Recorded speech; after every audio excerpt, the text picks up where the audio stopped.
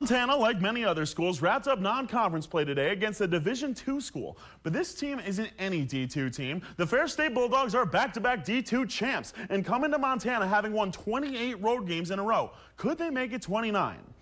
It was a tale of two halves for the Grizzlies tonight. The offense got out to a slow start, only being able to muster 3 points together. The defense held down the fort, mostly keeping the Bulldogs out of their end. However, a costly interception from Vidlak put the Dogs in scoring position, and they walked away with 7. Halftime score saw Ferris State lead 10-3.